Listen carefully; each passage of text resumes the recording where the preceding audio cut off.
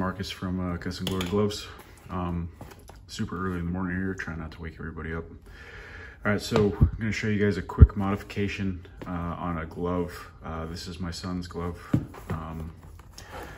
Phenomenal glove. This is not at all a dig on JL or any glove company. This just happens to be a glove. So just erase the name and just think of glove.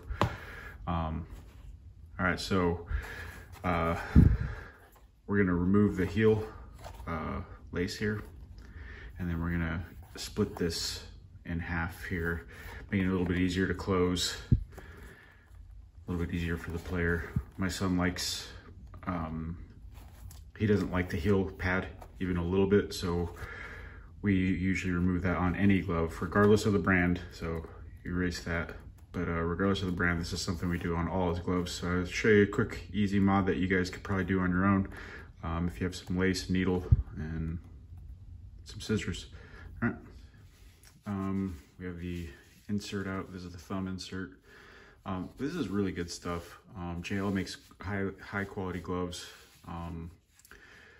but you can see how thick the heel pad is. Some people enjoy it, just a lot of people don't. Me personally, you know, I don't play ball, used to, but don't remember taking a whole lot of shots to the heel, so not necessarily needed, but some people really like it, some people don't, so it's a you know, shooter's preference sort of deal. But so we're going to split that in half, and then we have the ability to do this. Not everybody does, but you could just cut this on your own and just leave it, because once it's laced through the plastic insert and the felt, that plastic insert's not going to go anywhere. It's laced in. But what we're going to do, just to make it look a little bit better, we're going to cut this, and then I'm just going to sew a stitch right here to kind of close it up. Check it out when it's done. All right, we got it all trimmed up. So we just kept the back piece pretty thin. It's very Pedroia fit-esque on a A2000 DP15. It's the exact same thing. All right, the only difference is JL, they make some pretty heavy duty inserts. So this one came all the way down. Comes all the way down to about right here in the thumb, which is really cool. It's just for, you know, for this player, he's got small hands and it just makes it kind of cumbersome. So we kind of cut it down and rounded it out, used a Dremel to kind of sand it down. But this was the piece that went right here down into a little bit more into the heel. Got it stitched up, and then now we're gonna start lacing it up.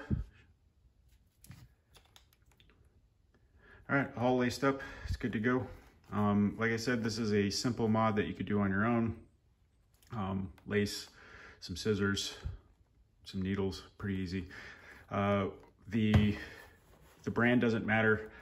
We love JL. JL's low-key one of the best glove makers out there.